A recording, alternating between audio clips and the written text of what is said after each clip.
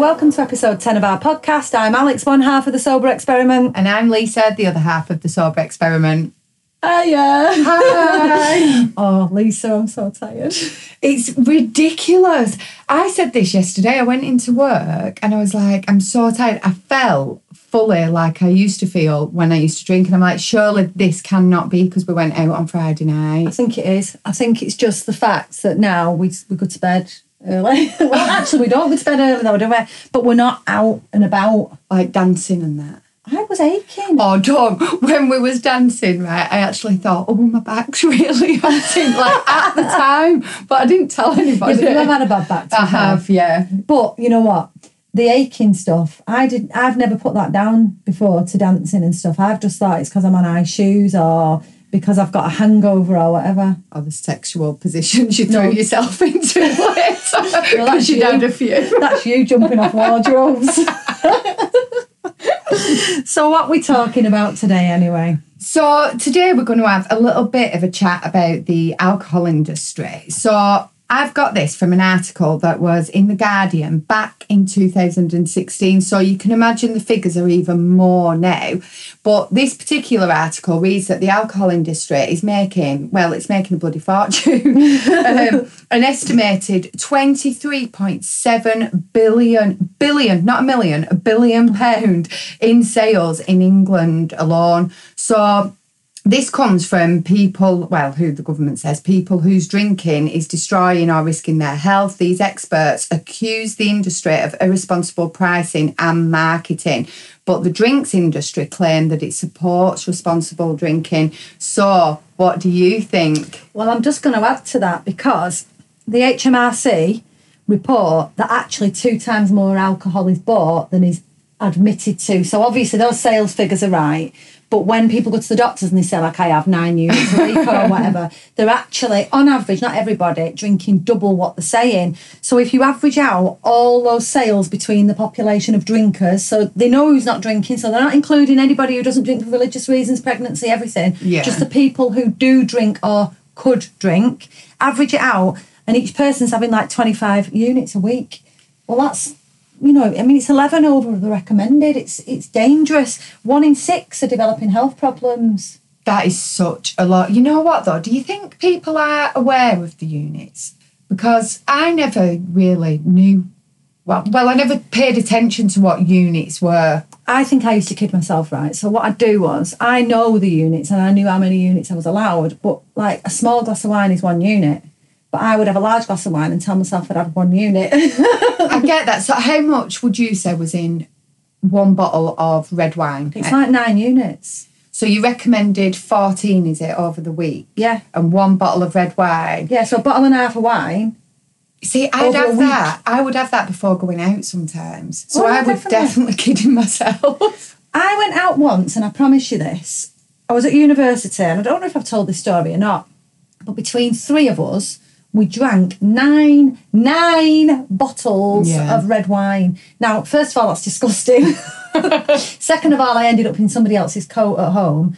Third of all, I snogged somebody from my uni and then I was mortified to see him the next day. Yeah. Fourth of all, I was in a phone box trying to use a mobile phone because I couldn't actually tell myself that the mobile phone wasn't connected to the phone box. I'm surprised you even remember any of this. Well, I only remember because people told me. And then I was asleep on the train station and I had to be picked up. Oh, yeah. So, all those things, it's just massively dangerous. But anyway, my point is there that's massively excessive, isn't it?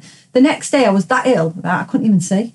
I'm not joking, I was like almost blind. It is excessive, but I don't think that is uncommon anymore, Alex. I think so many more people do that than you realise. Like, we used to have friends round every weekend and there was massive clinks in that wheelie bin the day after. Like, they'd be 4 of us and we definitely do 4-5 bottles in easy. But then I'd look at that as, it's only a bottle each. Nearly. No, it's not. No, because some people drink faster than others. Well, that is true, actually. And me and my husband used to have this thing, you know, when you pour I'm doing actions like nobody can see me, but when you pour the wine into the glass, and if he ever had like a little bit more than me, I'd be like, you've got more than me. Yeah. And we would literally sit there and even it out. Like, that is ridiculous. I can't even believe that we did it. Well, why haven't I got as much coffee as you now? That's what I mean. It is so ridiculous. But, right, you know what? When you look at it properly as well, though, 38% of regular drinkers, so they're the ones that you've just talked about in our intro, 38% are exceeding 14 units every month in one go, in one night. Definitely. So that's that's facts, isn't it? More than a third of people are actually going over the weekly limit in a night regularly. And I don't think people are aware of it. Yes, the alcohol industry are kind of saying we recommend that you only have, 14 units a week. Yet in their adverts, it doesn't kind of, where is it in the adverts and stuff? Well, it's not, is it? Because in the adverts, you've got all these actors who look gorgeous and they're like going, have a sip of this alcoholic drink and look as good as me. And I know they're not saying that because they're not allowed to actually glorify it. There are rules. Yeah.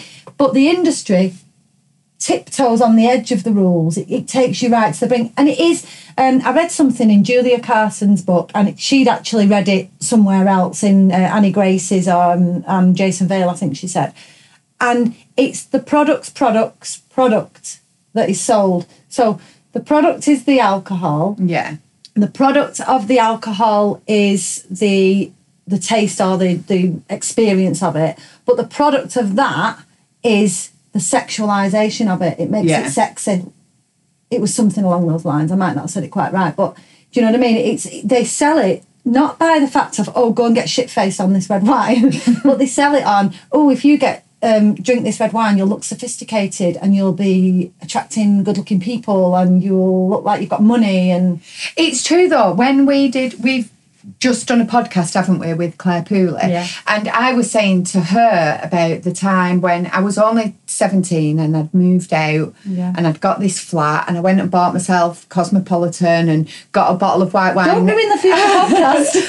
No, but the fact is that for me, the reason I did that, because I didn't like the magazine and I didn't like wine at that time. Yeah. It took me a long time to learn to like wine. But it was because I thought it was glamorous. The idea of me sat there in my new apartment with this wine and this. Yeah, I felt like really... I was far from posh, but I really felt it. But that was without me realising that had clearly been sold to me through either TV, magazines and the industry.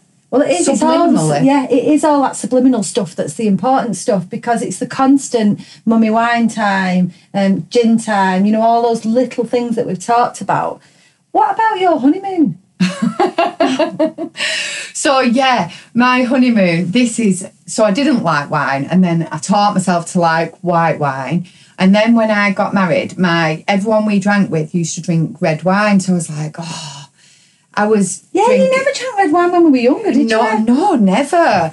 I kind of forced myself to like red wine. So much so that we ended up honeymooning in, now this isn't going to sound like it should, I'm sure, but we honeymooned in the south of France in Châteauneuf-du-Pape. Beautiful French accent. If Mandy off Love Sober ever listens to that, she'll be praising you. But we actually stopped in a vineyard and we got there and our apartment was beautiful and it looked across all the vineyards. And the guy came to us and he gave us a bottle of rosé. And me and my husband looked at each other and we was like, because we probably thought we were wine snobs. I'm so embarrassed about it now. If you could see her, she actually looks embarrassed. She's like putting her head down and putting her hand on her eyes. I am so embarrassed, right? Because it was all so made up. Like, who the hell did we think we were? So he gave us this bottle of rosé and we both looked at each other and went, oh, rosé, because we thought that were like a really shitty drink, right? Like, they've mixed two together. Anyway, I've got something to tell you about that in a minute. He explained to us that, you can drink it. It's a lovely lunchtime drink. You can have it with your pizza. So we was like, if he says it, then it must be good. So then we became like rosé experts, and it had to be a particular colour.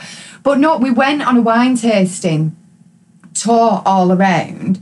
And I remember at the time, honestly, and I don't even know if my husband knows this, but I so did not know what I was talking about or doing, or like we had a full thing in his house, so we had all this sniffing stuff and we had to sniff certain things and guess what they were. The bouquet. Yeah, and there was like another couple from America there. And they'd like really seemed to know what they were doing, but I just felt so out of my depth anyway. So we're sniffing away at all this stuff. And then when we went the next day on the wine tour, it was like, do you recognise that smell? And I'm going, yeah. No, I didn't have a clue. And then they were like saying, can you taste it? It tastes so different because the white grapes are up there from down there.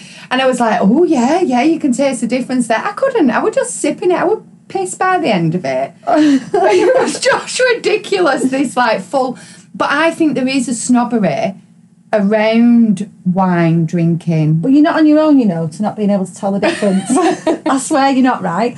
There was this study done, and they were done on 27 male and 27 female. I think you say enology students. They're basically learning how to wine taste. Right? Oh, it's an actual job. I would have loved that at one time. Can you imagine? Well, they give them this red wine and they asked them to describe it, and they were using all the usual terms like, raspberry, cedar, cherry, all that crap. And then they gave them the white wine and they were like, floral, honey, peach, all those kind of things. Anyway, a week later they invited him back, but he tricked them. So what he did was he got the white wine and he added food colour into it, and he got the red wine and he asked them to taste it again. And they just described them. It was the same wine, but they just described them exactly as they had before. So they were full of shit, basically. See, I knew it. I was not the only one full of shit on that holiday. No, these wine tasting students were as well. But there's been loads of other studies done that prove that actually experts can't even tell the difference between the wines they're saying they're experts on. And they can't tell the difference between cheap and expensive wines either. It's absolutely bonkers, isn't it? And there's such a process that goes into wine. But it is wine, and you know what? And again, and I know I keep going back to Julia Carson's book, Sober Positive, but she does a whole section on the alcohol industry in there, and she talks about how now targeting and target audiences have switched to targeting women, and that's what it is. They've gone away from the there's no taste like Stones adverts and all that about the men, and now it is all about how can we entice the women, and how can we unfortunately get like the next generation to buy into this, like buying little Prosecco flavoured sweets and stuff like that, yogurts. How can we do that? So it's like there is an industry and they are trying to make money. The biggest one that annoys me the most is red wine's good for you. Oh, I hear this all the time, and I get told this. I actually had a conversation with my stepdad, who never listens to these anyway, so I can call him out on it. He'll listen to this one. He probably will do. But I had a full conversation, and it wasn't just the red wine. He said Guinness was good for him. And it's what pregnant women used to be told, isn't it? Yeah, they did. Not that he's ever been pregnant. No, he hasn't. But he was like, actually, Lisa, there's loads of alcohol that's good for you. And I'm like, no. There's a word there. Alcohol is not good for you. So why is it, Alex, that people say red wine is good for you? It's because... My scientist buddy. Who did read this earlier, actually, in addition. No, it's because it's got polyphenols in it. And they're just basically the chemicals, which are like antioxidants, from the red berries. That's it. So if you had a glass of red berry juice or pomegranate or some walnuts or some green veg or any of those things, you can look them up on Google. You don't need to get the alcohol, because alcohol isn't good for you, and neither is the red wine. In fact, there's been a study done, and I haven't got the date now because it's only just popped in my head, so I didn't look at it. But there's been a study done, and actually the detriment of red wine because of the alcohol is worse than the benefit of the polyphenols in it. Right. So it's not good for you at all. And most of those studies are actually done by the alcohol industry. There's a way of selling it. And that's how they do it, because actually the polyphenols are good for you, but not the wine, because you can get those polyphenols anywhere, and the wine is actually bad for you. They are really, really clever, aren't they? You have got to give them that. They are so clever, because actually, they're arseholes. Well, they're clever arseholes. They really are. And it's so frustrating to see, because now you can see it. Now I've stopped drinking. Now I'm sober. It is so bloody obvious what they're doing. But that has happened my whole life, and it makes me really, really flipping mad. It makes me mad. That we've been conditioned to think that it's good by basically an advertising agency, and it really, really makes me mad. Well, those figures that you quoted earlier on, the profit in it's like over 10 billion, so after sales. Right, now even if you take out all the costs of the NHS, the police, the ambulance, all those services that it's costing, they're still making a massive profit, the industry. So why would the government want us to stop doing it? Because that money's going into the pockets of the government. It's just so frustrating, because when you do talk to people that don't know or haven't looked into it, they do say, don't they, like, oh no, it's costing them a fortune. But it isn't. It isn't. They're making so much bloody money off it. It's like 3.4 billion, I think the last reported figures were that it's costing. And last year they cut all the services, you know, for addiction and alcohol. So not only are they making that, they're still trying to like make even more out of people suffering from alcoholism. It's like, take out the 3.4 billion from your figure, right? Oh, flipping it. Don't get me to do maths, Alex. I won't get you to do it, but I mean, if just, you know, theoretically, if you just took that out, they're still making an absolute fortune. And that's why Professor Nutt, when he reported it... We like talking about Professor Nutt. Yeah. He's just released a book. I know, I've seen it. I've got it on Audible. Anyway. I'll let you read that. You know I love that science facts. You know I'm going to love it. But, no, you know, that's why he got asked to resign when he reported it as the most harmful drug, because... they don't want people to know that. You know, it's a lethal drug. It's like... Did it not get banned, Alex? In the I'm sure that I read somewhere in the 1970s that alcohol got banned. Was it for being used as an anaesthetic or something like that? Yeah, it was, and it was in the 1970s, right? So there's like four kind of types of alcohol, right? So you've got like methyl, propyl, butyl, and ethanol. I love that you just rhymed them off. Well, the first three, right, are like used in fuels and stuff like that, and antifreeze and things. And honestly, if you drank them, you'd go blind, or you'd die if you drank enough, right? Ethanol, yeah, it was banned, right, in the 1970s, and I'm going to read this now. Okay, so in a general anaesthetic, if they gave you a pure ethanol, 2 to 3 millilitres for every kilogram of body weight. So putting that in context, a 10-stone person is about 70 kilograms, right? So they'd have 70 times 2, 140. So 140 mils, right, which is just a small amount, 140 millilitres of pure alcohol. I think I've done the maths right. If I haven't, forgive me. Floating around the body, that makes you unconscious. That's ridiculous. Now, think about a pint, and I know it's diluted down, but why is it diluted down? Because it'd bloody kill you. That's why it's diluted down, because it's changed in your body into a toxic substance. So if you put the acetaldehyde out of one drink into food, it's deemed as toxic, and the Food Standards Agency ban it. Honestly. But you can have that in a drink. Yeah.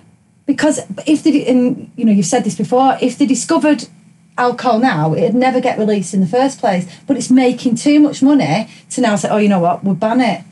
And drinks are getting stronger as well. It's not even like they're going, let's reduce the strength of them. They're not even doing that.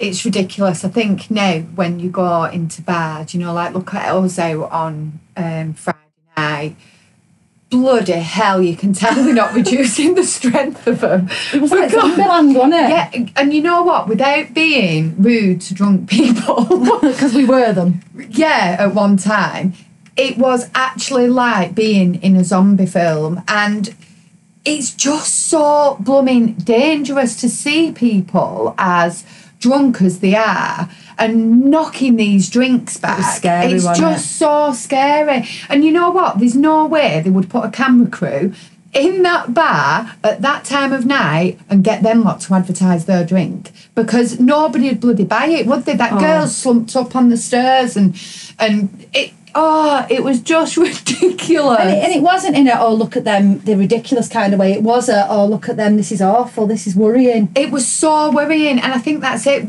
It wasn't, you know, I read something before about judgment, actually, and it wasn't like judging them people, but then it kind of is judging them, but then maybe you need to judge a little bit so you realise. Then you bring the change. Yeah, do you know Yeah. what I mean? So it weren't in a, oh my God, look at them and look at us way. It was a, oh my God, I've done that and I've been there and I'm so glad I am where I am now. Like one of the girls had said she'd had a bit of a craving for a drink before we went out, you know, they're getting ready and she'd missed that. Within an hour of us being in that club, she tugged me on the side and she was like, oh my God, that craving has completely gone. It's because you see the results of it. All it took was to look around and think, oh, thank goodness. And yeah, it's just really, really sad. It makes me really worried. It makes me worried for my kids going out. It makes me worried for all them people that are out there and just drinking these strong drinks. What did that woman say to you at the bar? No, it wasn't to me, it was to my husband. But and I know, and again, this is judge it, but it is also really funny, right? And I've got a trick that we can use, right? So my husband went up to the bar and he said, can I have 2 San Miguel Zeros, please, right? So this woman went, what have you just ordered? Not the bar staff, a woman next to him, and she was clearly quite drunk, he said. And he went, San Miguel Zero, and she went, oh, I didn't even know they did that. I thought it was only like Coke Zero, right? So, first of all, this is my trick, right? She actually believes that there's a lager now that is calorie-free. So not only is she not going to get thin when she buys it, but she's not going to get pissed either, right? And this is how we can trick people, right? We can just tell them all that San Miguel Zero and like-minded and likewise beers and alcohol-free stuff actually means 0 calories. So they won't know and they'll all stay sober and they'll accidentally get sober. It's bonkers, isn't it, that she actually thought that? But you know what? It bothered me. It bothered me on a serious note because afterwards, not at the time I just laughed, like, you know. Yeah. But afterwards it really bothered me because I thought, why aren't people aware that there's such a thing as an alcohol-free drink? She probably just could not believe that you were ordering an alcohol-free drink. I know on the same night your husband had said actually there was 2 guys stood near us and I had a bottle of water in my hand and he watched them kind of going, she's on water. And the other one was like, really? She's on water? Yeah, which I just think is so bizarre because actually, when I was a drinker, by that time, I'd have been absolutely smashed anyway and probably would have had a bottle of water. I'd have still had water. So in the club, yeah, definitely. But I didn't. When I was there, I was having like the San Miguel Zero. Anyway, I've got a bit of a beef with this now. Go on. I'm in What's a real your beef? My beef. I'm in a real moral dilemma, right? So it woke me up this last night. Oh my God. And I actually woke my husband up and said, oh, I don't know if I can drink Heineken Zero anymore. Go on, why? And he was like, why not? And I said, well, you know, like the Vibe drink that we're getting? Yeah. Right. So Vibe comes from an alcohol-free manufacturer. Yeah. And it's alcohol-free. So Yeah. any money made is for alcohol-free stuff. Yeah. But what's the profit from Heineken Zero going to do? Well, there's a couple of ways to look at this, I think. I had a conversation very similar, but not about alcohol, and it was with Not So Secretly Sober, and it was about eating chicken or eating vegan food at a particular chickeny place. Right. Right? Okay. And we were saying, like, what... Yeah, the analogy's good then, isn't it? Yeah. So we'd had this conversation, like, do you think it's all right to go somewhere that you know is like the biggest chicken killer in the country and order some... killer. Sorry, it's not funny. I eat chicken. Right. A chicken killer. So, so is it all right to go and eat chicken? Can I just in point a out I place? don't go murdering chickens for myself? Well, no, you get someone else to do it. Yeah. So, so is it all right to go in there and order something vegan? And we came up with the answer that actually, yes, it is. Because the more you go to these places and sit and order the vegan options, the more people are going to become aware. So I kind of think the more you go and drink or buy the alcohol zero one, the more they're going to think, well, actually, this is a really good option and more people are wanting it. So let's produce more and more. Do you know what I mean? I'm so glad I can still drink them. So does that help your moral dilemma? Yeah, it does. You've just fixed it. It's a good way of looking at it, Yeah. isn't it? No, I'm really pleased about that. Thank you. So more Heineken Zeros for me later on. I do really like them, you know. Like, I don't have I've got 2 in my fridge and I've had them there flipping months, actually. And weirdly, now I want one. What We have time one is after it? this podcast. I think it might be too early even for alcohol-free stuff at 10 to 11. Yeah, it is. But no, I think it's because we're talking about it.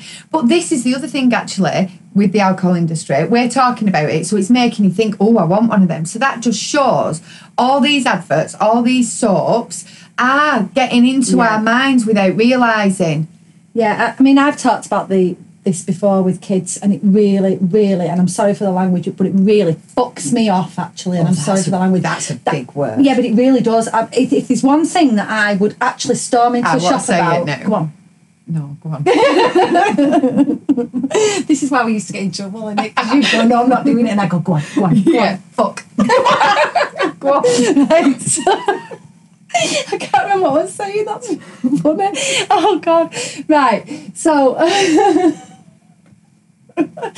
right, back to rewind, what was I saying? Oh, yeah, so it really annoys me, You go into shops, right, and they are putting things amongst kids' toys, amongst kids' products that are just the odd little message here and there. And I know that, you can't rant about every single thing, but this is wrong. And we've talked about this on a podcast before as well. My daughter went into a stationery shop and her free gift was a stress ball that was a Gordon's gin bottle. I mean, it didn't say Gordon's on it, but it was the exact same mirror of a Gordon's gin bottle, and it said gin on it. Now, two things. First of all, she's 12. Do not give my daughter something that should be marketed at over 18s, and when she is 12, a product with gin written on it. I wanted to storm in and rip the reds off verbally. I was furious, right? And I actually put it all over my own social media and called them out on it. Obviously, I didn't get a reply because they never do come back with a reply. That's the first thing. And the second thing that really annoys me is, what does that tell you? Well, it's a stress ball. It's kind of dripping in that alcohol relieves stress. It's setting her up for a fall straight away. So we had this whole conversation. I mean, you're not really upset me. But you can tell I'm on one because I'm not taking a breath. But you know what really upset me about that is she actually said to the shopkeeper, I don't really want this free gift. Please, could you swap it for something else that hasn't got alcohol in it? My mummy doesn't drink. That's what she said to the woman behind the counter. Yeah. Oh, no, you have to have that one. We don't do anything else. What sort of an advert? I was furious. You know what, though? And I get why you're furious about it. I genuinely don't believe that when it's got down to the shopkeeper giving this out, that they are aware of it. I don't think there's enough awareness. So I think, again, this comes down to the alcohol industry. These are the ones to blame because they've subliminated... I can't even say that word right now. You said it a minute ago. I know, I've said it. Well, they've drilled it into us that we need it for every single bloody occasion, whether that's a funeral, whether it's a wedding, whether it's celebrating a birthday. We are drip-fed this belief, and I don't think that shopkeeper would have deliberately or even realised that she was doing what she did. And that's why I didn't go and verbally rip the reds off, because when I spoke to you about it... Well, she'd have realised then if you had done. Well, you never know, she would. But it wouldn't have been fair, like you say, because she was probably just somebody doing a part-time job. When my daughter told me about it, she was a young girl. Yeah. And like you say, she's just doing her job. She's giving out the gift that she's been told to give out. But it's wrong, and there needs to be a lot more awareness about how this is marketed. But... these children are important to the alcohol industry, because if they didn't do Prosecco flavoured sweets, and we're going to talk about yogurts in a second, but if they didn't do those things, then the next generation wouldn't start buying into their bullshit. That's true. And making the money. It's just, can we talk about EastEnders? If you want. I don't know what we're going to talk about because I don't watch it. No, neither do I. Right, but I went round to my husband's last night. Yeah, another long story which we're not going to tell you about. Oh, we could have a few podcasts on that. Anyway, I went round to see him last night for the first time, like in weeks, actually. And EastEnders were on, and he said, oh, they're covering alcohol, look, in EastEnders. So I said, oh, that's good. Anyway, it wasn't good. It was a load of rubbish. Because basically what I gathered from this episode is that the landlady of the pub is now an alcoholic, and she was going to AA. Her husband was taking her to AA, and she's now an alcoholic. Then they all go back to the pub because she didn't go in because there were a guy there that she knew or something, I don't know. Anyway, they went back to the pub that she owns, and everybody sat there with a drink, and she's behind the bar, and it's all focused on her alcoholism and how bad she is. And it really annoyed me because everybody sat in that pub with a pint, normal drinkers. Yeah. And it just really, really pissed me off. Well, we're doing a lot of swearing today, aren't we, God? this is quite. Do you know what I mean, though? Do you get why?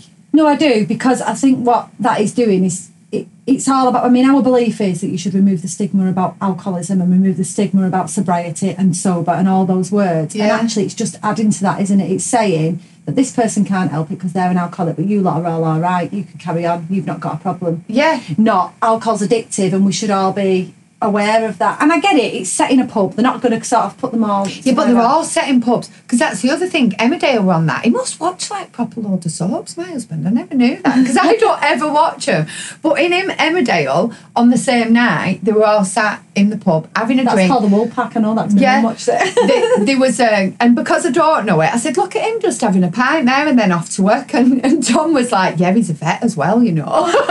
So the vet's just going That's in. Paddy, I bet. No, it wasn't. Oh, well. No, it was a day. We're a new one. It was quite dishy, actually. I thought I knew something then about soap. I don't watch any. No, he's got a bald head now. I was really shocked. There's people in that programme that were in it when I was like, Kim Tate. She's in it. She's still in it? Yeah. Or is she back in it? Well, I think she must be back in it. It was very weird. Anyway, they were all in pub drinking, and there were one girl at the bar with a coffee cup, but she was the cleaner, I think. She'd just finished So she was cleaning. working a shift. Well, I don't know. I don't know what I'm saying. I'm actually really interested in Emmerdale now. The point is that it's just normal. Like, they go in for a pint before they pick the kids up from school. They go in for a pint before they go to the church. Yeah, I don't think they all go to church, but yeah. Well, there's a church in it. There is a church. Yeah. But yeah, I know what you're saying, and I think that's the thing, isn't it? It's just fed, and it's the drip feeding that you were talking about. It's just fed that this is how we drink normally, and there is no such thing really as a normal drinker because we're on that scale.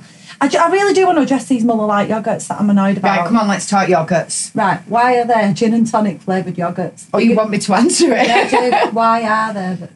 I don't know what I'm saying. They are there because, again, it's another way of normalising drinking. Like, who actually... Oh, my God, it's made me feel sick. But who actually wants to wake up and have a gin and tonic inspired flavoured bloody yogurt? People do, because you should have seen the comments underneath it on What Instagram. were they saying? Just like, yummy, can't wait. Loads of just people, can't wait for this flavour to be released. This is amazing. This has made my week. This means I can have gin with my breakfast, somebody had put. Oh, Yeah.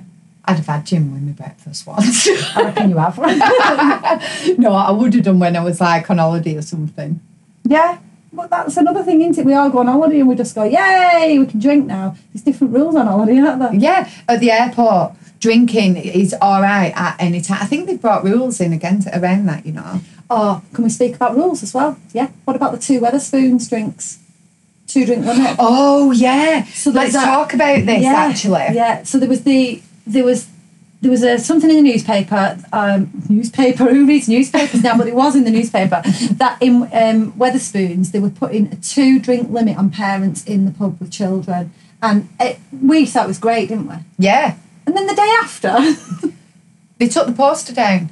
They took the poster down in the bar, pub, whatever it is, because there was complaints from people about this poster and being limited to 2 drinks. And somebody on my Facebook had actually put like a joke poster up saying, parents sit at one table, kids on another table, problem solved, you're welcome.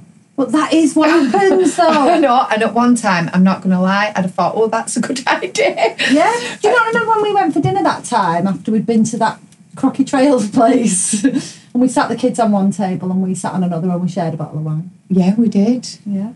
It's madness, isn't it? It is. But for people to moan about it, come on now. I in fact, get a grip.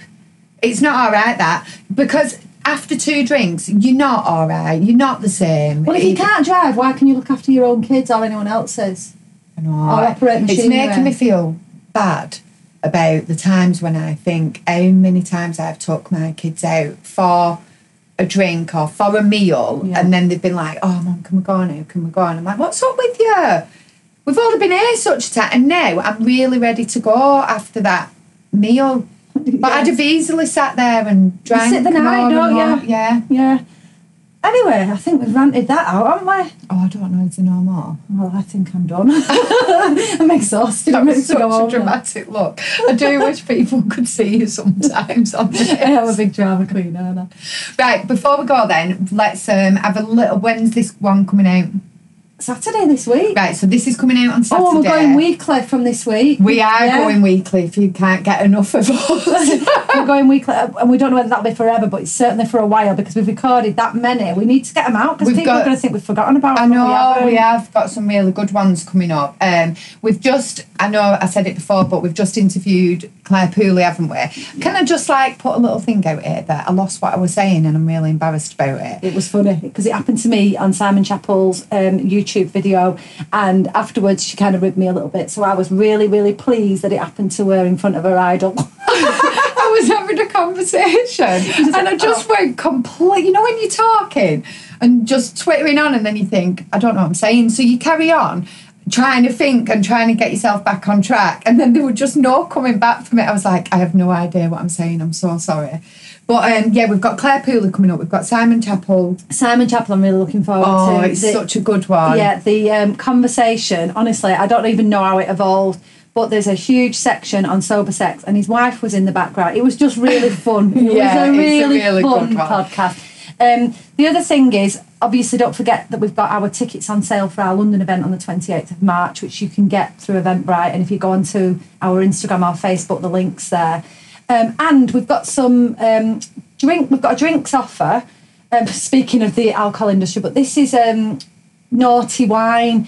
We've been given a code which is SOBER-E10, and if you email Thompson and Scott with that code, you can buy 6 bottles with a 10% discount, but it is a minimum order of 6.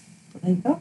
Oh, I like that Naughty Wine as well. I do. And the thing is with that, right, if enough of you, because I don't know about you, but I could have quite easily put away 6 bottles of Prosecco, but I couldn't put away 6 bottles of non-alcoholic stuff. In fact, I've still got one in the fridge since Christmas. Yeah. So it's a good deal for a few of you to sort of team up with. But email us for the details on that, because I've probably said it all wrong, but email it. The code's right. Just again about our London event, which I'm really excited about. Yeah. We had a bit of a, oh my God moment the other day because Annie Gray shared our event, didn't she? Yeah. Which we were really chuffed about. But if you are interested in going, firstly, you don't have to be completely sober to attend. Well, on the day it would help. On the day you do.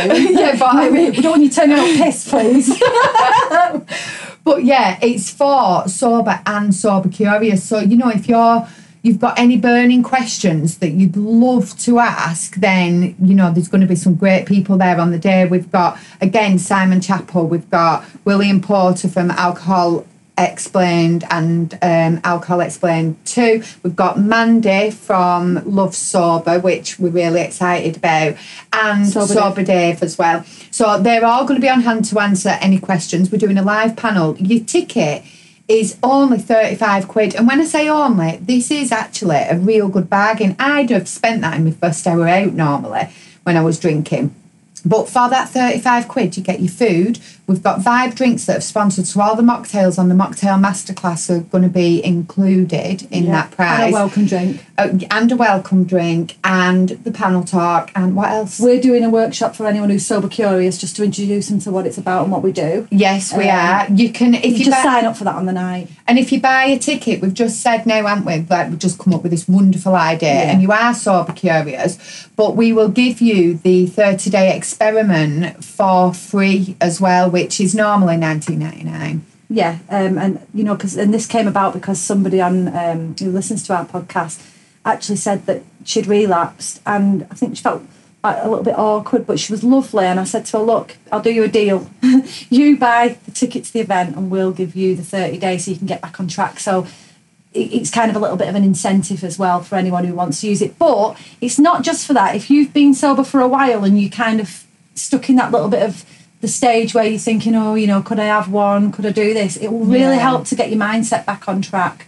Don't you think? Yeah, definitely. I think that's kind of what we're about, aren't we? If you want to give not drinking a try, then we can help you. And it's a want, isn't it? We're not magic. Right, we can't convert you if you don't want to be converted. Yeah. I'd love it if we could, unless we sneak some San Miguel Zeros. Yeah, we could do.